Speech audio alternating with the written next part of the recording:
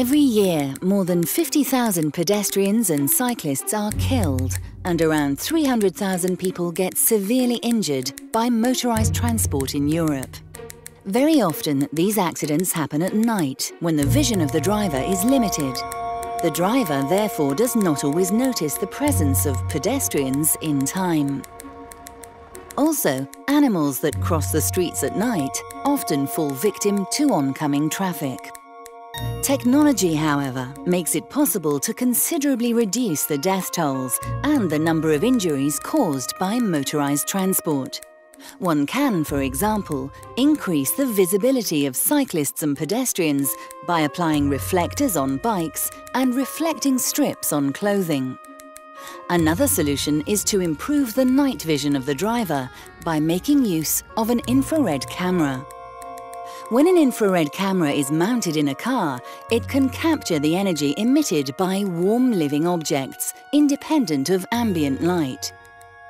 This way, living objects on the road are immediately visible to the driver, even when they are at a considerable distance and invisible to the naked eye. The driver can therefore anticipate dangerous situations and avoid collisions. Such an infrared camera could, for example, be integrated in the bumper of the car, while the infrared image can be projected on a screen that is mounted on the dashboard.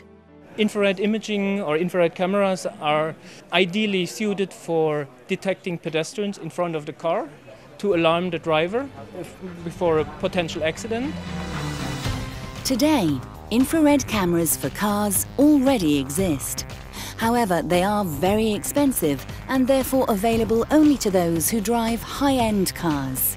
In order for them to be spreading into the mass market, the cost has to come down. Otherwise, it will be a product uniquely for premium upper segment cars.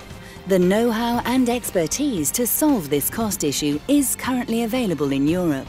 Several European research groups and companies have been investigating the possibility to develop a low-cost infrared camera for automotive applications. To accelerate the development of the infrared camera, they joined forces in a consortium under the name of ICU. Financially supported by the European Commission, they are developing this highly advanced safety component for the automotive market at a very affordable price. In order to make a complicated camera like this, one needs a wide range of knowledge, and it is very important to be able to cooperate with other people over the whole of Europe who have this specialised knowledge, where we can combine our knowledge and together we can come with a camera with much improved performance. The same type of cameras can also find applications in areas other than the automotive. They can, for example, be used for surveillance purposes, such as the detection of stowaways in containers.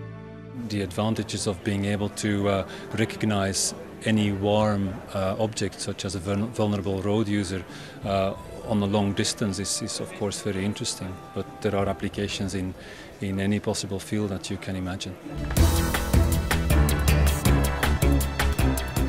The primary aim of these infrared cameras, however, remains to make driving at night much safer and more comfortable, and to substantially reduce the number of victims caused by traffic.